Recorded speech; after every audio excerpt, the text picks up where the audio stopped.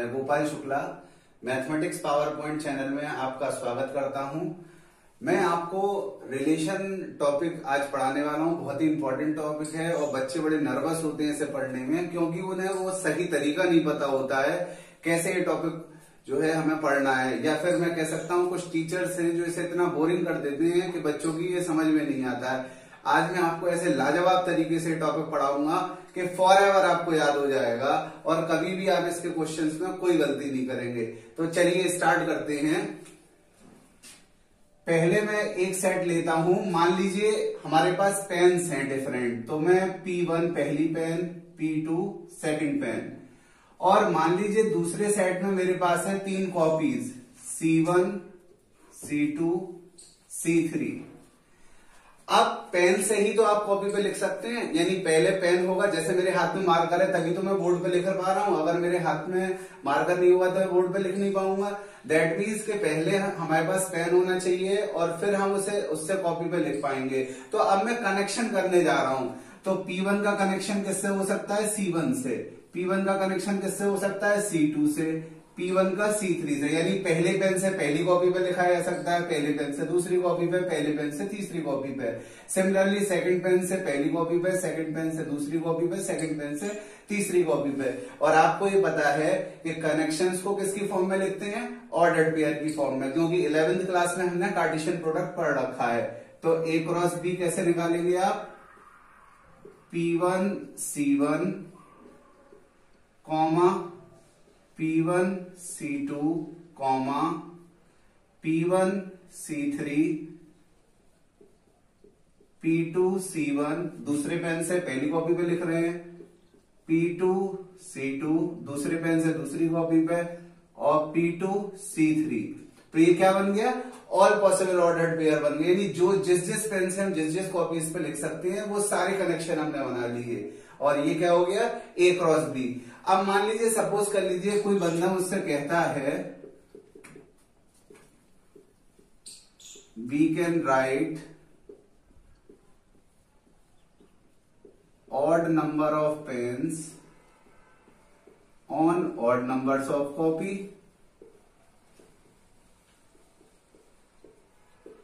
We can write odd number of pens on odd number of copy. We can write odd number of pens on odd number of copies. तो फिर क्या आ जाएगा? odd number of pens से odd number of copy, यानी P1 C1, P1 C3, बस 2 ही collection हुए, P1 C1 और P1 C3। आप बाकी देख रहे हैं कोई ना कोई इवन नंबर जो है यहां पर आ गया, तो यानी कि ये 2 आ गए। यही क्या होगा? यही रिलेशन होगा। यानी कि रिलेशन क्या होता है? 2 सेट्स के बीच में कोई कनेक्शन होता है, और वो कनेक्शन आपने यहां देख लिया। ये क्या हो गया आपका? ये हो गया रिलेशन R1। अब ये रिलेशन R1 हो गया, और आप देख रहे हैं कि रिलेशन के ये जो दोनों एलिमेंट्स हैं ये A क्रॉस B में मौजूद है। P1 C1 भी मौजूद है और P1 C3 भी मौजूद है। और आपने पढ़ा है सबसेट की डेफिनेशन में कि अगर एक सेट के सारे एलिमेंट्स दूसरे सेट में पहले से ही मौजूद हो तो जो ये वाला सेट है वो क्या होगा? सबसेट होगा। इसका मतलब every relation is a subset of A cross B। और मैथमेटिकल फॉर्म में अगर हम लिखें तो R is a subset of A cross B। ठीक है। अब यहां पर फिर हमने क्या करा कि ये तो रिलेशन तो बना दिया, और रिलेशन किसका सबसेट हो गया? A क्रॉस B का। अब यहां पर जो है हम ये पता करना चाह रहे हैं कितने रिलेशंस बनेंगे। जैसे आपने देखा A क्रॉस B में कितने एलिमेंट्स हैं? 1 2 3 4 5 6। क्यों है 6 एलिमेंट्स? क्योंकि आपको पता है NA क्रॉस B किसके इक्वल होता है? NA into NB। A में कितने एलिमेंट्स हैं? 2 एलिमेंट्स। B में कितने एलिमेंट्स हैं? 3। तो टोटल कितने एलिमेंट्स हो गए? 6। तो इसका मतलब आपने देखा कि 6 ऑर्डर्ड पेयर बन रहे हैं। अब परम्यूटेशन कॉम्बिनेशन की थ्योरी जो 11th में वो क्या कहती है? आप रिलेशन में इस एलिमेंट को ले सकते हो या नहीं ले सकते? 2 तरीके हो गए। इस एलिमेंट को ले सकते हो, नहीं ले सकते? 2 तरीके। तो हर एलिमेंट को लेने या ना लेने के कितने तरीके हो गए? 2 तरीके। तो इसका मतलब टोटल नंबर ऑफ रिलेशंस क्या हो गए इस एग्जांपल में? टोटल नंबर of relation इस एग्जाम्पल में 2 into 2 into 2 into 2 into 2 into 2 6 times, क्योंकि हर एलिमेंट को ले सकते हैं रिलेशन में या नहीं ले सकते। इस हिसाब से क्या आंसर आ गया 2 की पावर 6, और 2 की पावर 6 का मतलब 64। और यहां पर टोटल नंबर ऑफ रिलेशंस तो आ गए आपके कितने 64। अब मैं एक फॉर्मूला आपको बता देता हूं, यानी कि अगर दो सेट्स हैं आपके, मान लीजिए रिलेशन है ए से बी पे, और मान लीजिए ए में नंबर ऑफ एलिमेंट इन ए है पी और number of element in B जो है वो आ गया क्यू, तो टोटल नंबर ऑफ रिलेशंस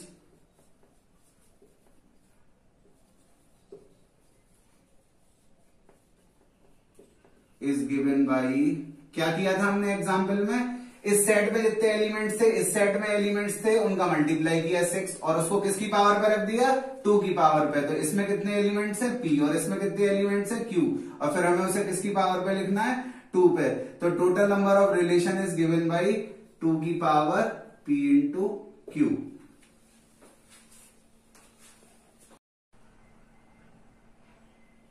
चलिए अब हम रिलेशन को एक एग्जाम्पल के माध्यम से बेहतरीन तरीके से समझते हैं कि रिलेशन क्या है, उसका डोमेन, रेंज और कोडोमेन क्या है।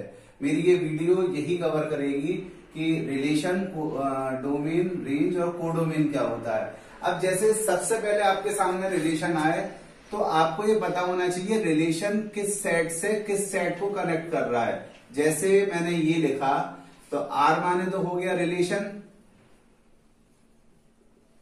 ये हो गया फर्स्ट सेट और ये हो गया सेकंड सेट। तो रिलेशन फर्स्ट सेट के एलिमेंट को सेकंड सेट से कनेक्ट करता है।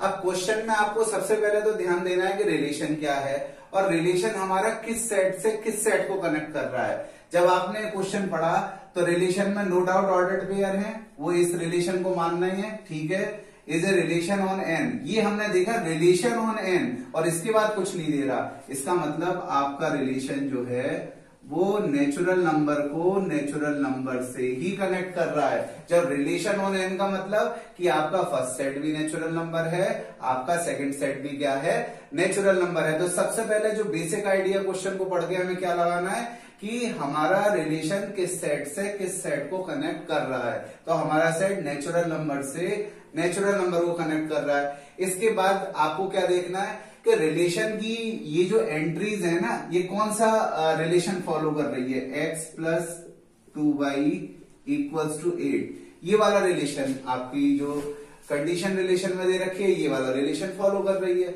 अब हमने वैल्यूज पुट करना स्टार्ट किया, x को वैल्यू 1 पुट कर दिया आपने। अच्छा एक चीज ध्यान देनी है आपको, रिलेशन आपका नेचुरल नंबर का है और नेचुरल नंबर में ही आंसर जा रहा है। इसका मतलब x भी नेचुरल होना चाहिए और y भी क्या होना चाहिए natural. x belongs to n, y belongs to n, क्योंकि x कहां से लेते हैं, x है पहली एंट्री, पहले सेट से लेते हैं, y है सेकंड एंट्री, वो सेकंड सेट से लेते हैं। आपने x की वैल्यू 1 यहां पुट करी तो 2y 1 plus 2y equals to क्या आ गया 8, तो 2y equals to 7, y equals to 7/2 और this is not a natural number.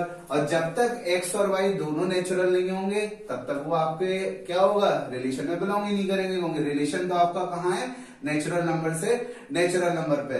तो इसका मतलब मुझे ये समझ में आ गया यहाँ पर कि ऑड वैल्यूज रखने से तो y की वैल्यू फ्रैक्शन में आने वाली है। तो अब मैं कौन सी वैल्यू x की रखूंगा 2, और 2 रखने से y की वैल्यू अगर 2 को ट्रांसफर करूंगा तो 8 माइनस 2 6 और 2 का डिवाइड करूंगा तो 3, y की वैल्यू क्या आ गई 3। ऐसे ही फिर x की वैल्यू 3 नहीं रखूंगा ऑड, क्योंकि फिर गलत आंसर आएगा, फ्रैक्शन में आएगा। अब मैंने x की वैल्यू दूसरी इवन वैल्यू क्या रखी 4, तो 4 रखने से 8 माइनस 4 4, 2 का डिवाइड करूंगा तो y की वैल्यू क्या आ जाएगी 2। फिर मैंने x की वैल्यू 5 तो रखनी नहीं है, उससे फिर फ्रैक्शन में आंसर आएगा y की वैल्यू। अब x की वैल्यू मैंने क्या पुट कर दी 6 रखा तो 8 माइनस 6 2, और 2 में 2 का डिवाइड किया तो आंसर क्या आ गया 1। अब मैं अगर 8 वैल्यू रख दूंगा तो आंसर 0 आ जाएगा और 0 is not a natural number. इसका मतलब अब आगे की वैल्यू अगर मैं x की अगर पुट भी करूंगा तो वो वेस्ट है, वो हमारा रिलेशन बना ही नहीं सकती, क्योंकि रिलेशन में क्या होना चाहिए x भी नेचुरल होना चाहिए, y भी नेचुरल। तो अगर आपने क्वेश्चन को ध्यान से पढ़ के ये समझ लिया कि हमारा रिलेशन किस सेट से किस सेट में है, और जो पहला सेट है वो x को बिलोंग करता है, दूसरा सेट y को बिलोंग करता है, यानी x कतई भी इस सेट से बाहर कोई वैल्यू नहीं देगी। और y की भी कोई वैल्यू इससे बाहर नहीं आनी चाहिए। तो इस बात को ध्यान में रख के हमारा रिलेशन क्या प्रोड्यूस हो गया, हमारा रिलेशन प्रोड्यूस हो गया 2,3 और क्या हो गया 4,2 और क्या हो गया 6,1। अब अगर मैं इस रिलेशन को दिखाऊं यहां पर इस तरीके से, तो पहला सेट क्या था हमारा नेचुरल नंबर, दूसरा सेट भी क्या था नेचुरल नंबर। अब नेचुरल नंबर तो बहुत सारे होते हैं, मैं कुछ लिख देता हूं 1 2 3 4 5 6। Now there are so many natural number 7 8, मैं सबको नहीं लिख पा रहा हूं या नहीं लिखना चाह रहा हूं क्योंकि टाइम खराब होगा। और इसमें भी 1 2 3 4 5 6 7। अब आप कनेक्शन देखिए, 2 का कनेक्शन किससे हुआ 3 से, 2 इज कनेक्टेड विद 3। 4 किससे कनेक्ट हुआ 2 से, तो 4 इज कनेक्टेड विद 2। और 6 किससे कनेक्ट हुआ 1 से, तो 6 इज कनेक्टेड विद 1। यही तो कनेक्शन हुए आपके, यानी रिलेशन ने पहले सेट के इन एलिमेंट्स को दूसरे सेट के इन एलिमेंट से क्या कर दिया कनेक्ट कर दिया। और ये आपका क्या है relation between n to n। अब समझने की बात क्या है, ये जो पूरा सेकंड सेट होता है इसको क्या बोलते हैं कोडोमेन। हमेशा याद रखना, चाहे फंक्शन हो चाहे रिलेशन, जो सेकंड सेट होता है वो आपका क्या कहलाता है हमेशा कोडोमेन कहलाता है। तो इसका मतलब कोडोमेन क्या हो गया, कोडोमेन हो गया आपका यहां पर n। अब देखिए डोमेन के लिए बात आई, फर्स्ट सेट के एक्टिव एलिमेंट्स, जो देखिए आप भी जानते हैं इनएक्टिव लोगों को कोई पसंद नहीं करता। मान लिया आपके मोहल्ले में कोई कुछ ऐसे लोग हैं जो कहीं कुछ काम नहीं करते, तो इनएक्टिव लोग हैं, उन्हें लोग पसंद नहीं करती, सोसाइटी भी पसंद नहीं करती, एक्टिव लोगों को पसंद करते हैं। और यहाँ पर एक्टिव कौन है, यहाँ पर 2 एक्टिव है, 4 एक्टिव है, 6 एक्टिव है। तो पहले सेट के जो एक्टिव एलिमेंट्स हैं वो क्या बनाते हैं डोमेन। तो डोमेन ऑफ आर क्या हो गया, डोमेन ऑफ आर 2 4 6। और इसके बाद सेकंड सेट के वो एलिमेंट जो एक्टिव हैं यानी फर्स्ट सेट से कनेक्ट हुए हैं वो क्या बनाते हैं रेंज। इनएक्टिव को हमें लेना ही नहीं है, ना डोमेन में लेना, फर्स्ट सेट के इनएक्टिव एलिमेंट डोमेन में नहीं लेने और सेकंड सेट के इनएक्टिव एलिमेंट रेंज में नहीं लेने। तो सेकंड सेट के वो एलिमेंट जो एक्टिव है वो क्या बनाते हैं रेंज। सिंपल कॉन्सेप्ट है आपकी बिल्कुल। रेंज ऑफ आर ये क्या हो गई 1 2 and 3। और याद रखिएगा रेंज हमेशा कोडोमेन का क्या होगा सबसेट होगा। तो ये आपका डोमेन हो गया और ये आपकी क्या हो गई रेंज हो गई। अब जो पिछले क्वेश्चन से हमने डोमेन रेंज निकालना सीखा था उसको हम ठीक से समझेंगे। जैसे हमारा रिलेशन है A to B, तो domain of are is the collection of those entry which belongs to first set and also there exist some B belongs to B for which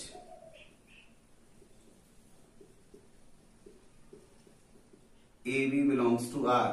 यानी वो एलिमेंट आपके पहले सेट के जो दूसरे set के element से जुड़ते हैं, यानी पहले सेट के एलिमेंट के लिए दूसरे सेट में एलिमेंट एग्जिस्ट करते हैं जो कि पहले सेट के एलिमेंट को दूसरे एलिमेंट से जोड़ते हैं, तभी तो रिलेशन बनेगा।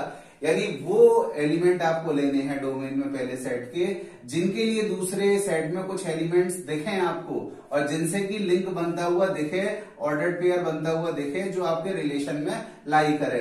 अब इस बात को आपने एग्जाम्पल से अच्छी तरह समझ ही लिया होगा। अब range of are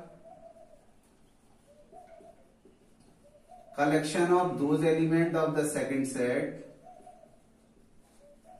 and also there exist some A belongs to A for which AB belongs to R।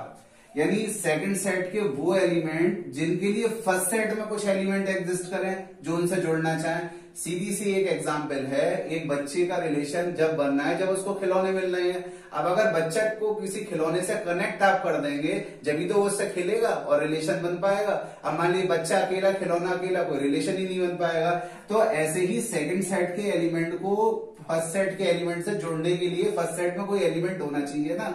अगर फर्स्ट सेट में कोई एलिमेंट होगा तो वो इससे कनेक्ट होकर क्या बना देगा, रिलेशन बना देगा आपका। ठीक है, और रिलेशन बना देगा तो इसका मतलब वो सेकंड एंट्री क्या होगी, रेंज बनाएगी। तो आप बहुत अच्छे से समझ गए होंगे कि डोमेन और कोडोमेन क्या होता है।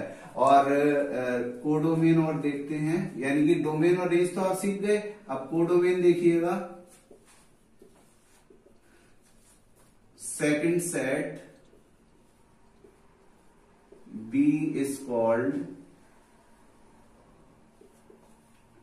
कोडोमेन। और जो आपका सेकंड सेट है वो क्या कहलाएगा, हमेशा ऑलवेज, चाहे वो रिलेशन हो चाहे फंक्शन, ये जो सेकंड सेट होता है हमेशा क्या कहलाता है, कोडोमेन कहलाता है।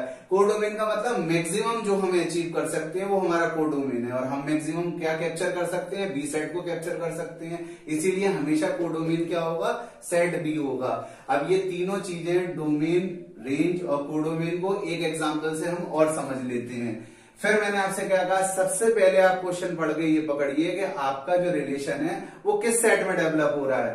तो relation are have ordered pair, फिर satisfy the relation this x Y belongs to Z, यानी कंफर्म हो गया एक्स भी जेड में है, वाई भी जेड में है।